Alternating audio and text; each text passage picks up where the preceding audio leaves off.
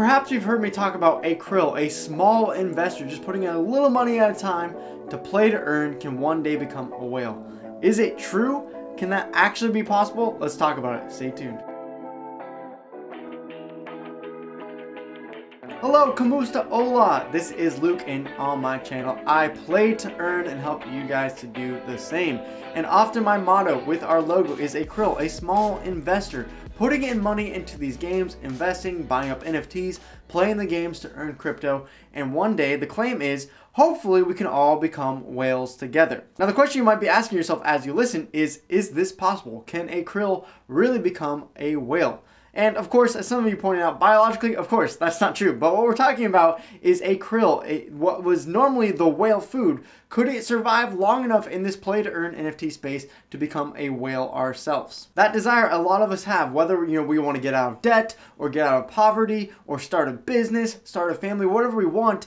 It's those things of, can we climb up slowly but surely through the ranks of play to earn to actually make something meaningful for our lives? Well, first of all, we've already seen people do it. I'm not going to name everyone's name here in the Splinterlands world, but you can hear a lot of stories of people just putting in a little bit of money at a time before the game took off, and now they're sitting at accounts with hundreds of thousands of dollars of assets. We've also heard of stories of people in the Philippines playing Axie Infinity at the height of the game and then being able to use that money to buy up a house there. So is it possible? Well, yes, people have already proven that it is possible. So how is this possible? Well, first we need to talk about what does it mean to be a krill. And to be a krill in this play to earn NFT investing space into these video games, it means different things.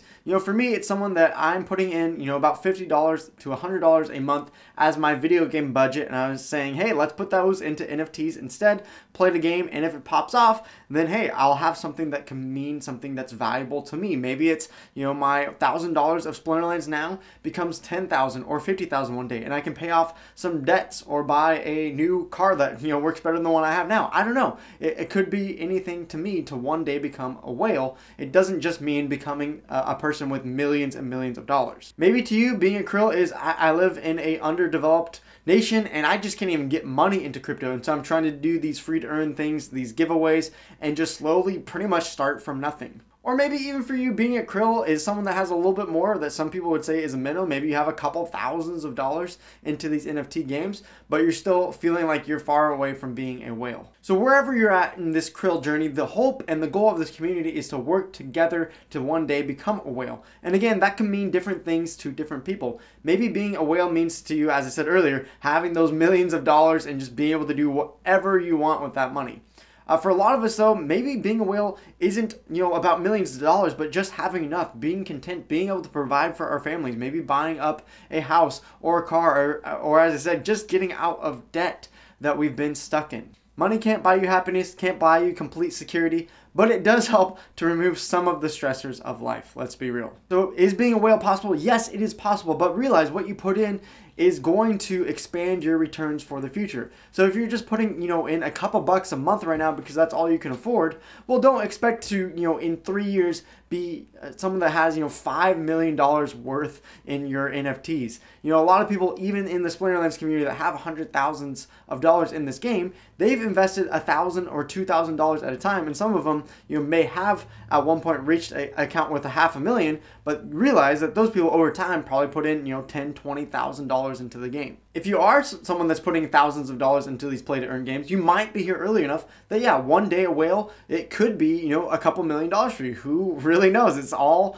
conjecture and prediction at this point. But if you are someone that's putting thousands of dollars into these games right now, who knows? If things really keep taking off and you put your money into the right games that, are early enough, you could see huge returns moving forward in your life. And who knows? You could be a millionaire. My point is that we are so early in this industry. Even though it really picked up in 2021, there are so many people that are playing games that are still not understanding the potential of NFTs or the play to earn space. And so the fact that, yes, we hit a bit of a bubble maybe a couple months ago in this industry, there are still a long ways to go. And so we could see, you know, potentially in the next couple of years, millions of players come into some of these games. And so again, if you pick the right ones, if you choose the ones that are going to last and that have the ability to draw those new players in, if you're sitting in there even with just a few assets, you might see them appreciate like those players that were early into Axie or early into Splinterlands really pop off. So if you're feeling like a krill right now, that you're just getting crushed into these play to earn games, my encouragement to you is just hold on.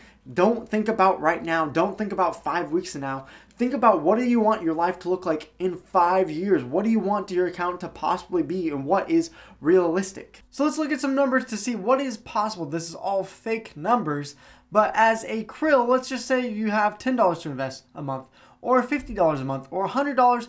Maybe even a krill to you means $1,000. That's getting a little bit steep, but even if you're, you know, someone that doesn't have a ton, again, there are ways to earn free crypto by blogging and doing different methods where technically you could even earn $50 a month, I think close to it, by doing some of these methods and just to reinvest into these games. So let's say you start with 10 or 50. What does it look like with made up numbers here? This is obviously just random percentages, either a plus or minus based on, you know, my simulation of the market. Of course, this is going to be more geared towards a bullish market because I believe in this 5 years. If the whole NFT play to earn game market goes to crap, you might see a lot more, you know, negatives in here, but I'm assuming more positives as we are early in the space.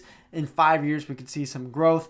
These numbers may not be realistic. I don't know. They're just trying to show you guys, if you're putting in $10 a month and getting gains and losses, or if you're putting $50 in a month at a time, $100, $1,000. This is what I mean by realistic. So you can see just by putting in, you know, the $10 versus $50 versus $100 a month, there's some pretty big differences. Just after year one, you can see this $10 account's now potentially maybe at $200, where the $50 account a month is towards the $1,000. And the $1,000 marker, because they put in $12,000 themselves over 12 months, and the gains and minuses over that period led them to a $20,000 account.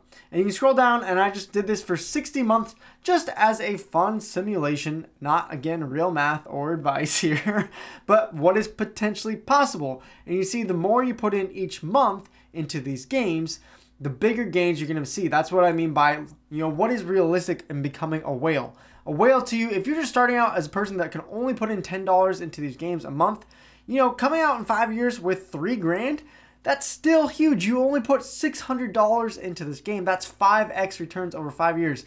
Go talk to any financial investor. That is crazy money. And again, you know, $50 a month, maybe you could turn that into $15,000, really set yourself up as a minnow, and that, you know, next 5 years after that, you have a ton of more assets to play with. Maybe you can get to that marker where you're somewhere towards the $30,000, $100,000, or, you know, maybe even a whale in your mind with a couple $100 grand. This is what I'm talking about when it's possible. You know, if you look at the people in Splinterlands who were early, $1,000 a month for 60 months. Yes, that's 60 grand they put in over 5 years. But then they, you know, 5x'd their amount as well, and they're at $300,000. So realistic is going to mean different things to different people. Krill and whales going to mean different things to different people. But if we are playing with our money right and we are getting some gains as well as some losses during the bear markets, we could see some potential nice ending gains in 5 years. Of course, this is not financial advice. This is just potentially a scenario that could happen, that has happened to people before in this space. Again, I'm not encouraging anyone to put $1,000 a month, especially if you can't afford to lose it. Anytime you're investing, you should know it's money that if it hits zero, it hits zero. So you got to be able to, you know, think that you're going to be able to survive, and you'll be okay with that money if it does do that. So for me, I'm more in towards this column between D and E, where maybe I'm in, you know, 5 years. Again, as I said, someone that's put in some money and could see some good returns to potentially pay off some debts that I have in life. A krill investor is not going to become a whale overnight. Trust me, I've been playing in these play to earn games now for almost an entire year, and I'm nowhere near a whale. I'm still just trying to learn how to swim, how to grow in this space.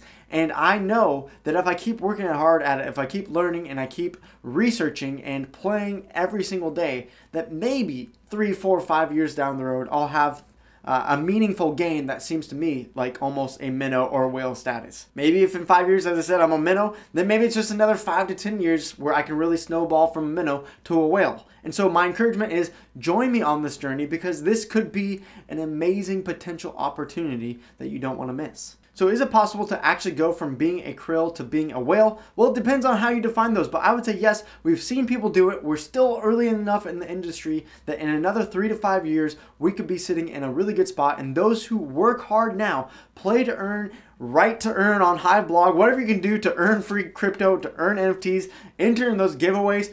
And I feel like in 5 to 10 years, we can be all in an amazing situation together. So that's my hope for this community. That's my hope for all of us krills. Let's keep going together. Let's work together. And let's reach out to our whale friends. Even though we're krills, we need the help of those to, do whatever, to help us become scholars or point us in the right direction. Maybe get some of their giveaways, whatever it is. We can all work together so that on, 5 to 10 years down the road, we can be all sitting in a great spot together. So let's keep going on this journey. I'm excited for it, and I hope you guys keep following along on my Play to Earn channel. And I'll see you guys later. Adios, pa'alam, and have a great day.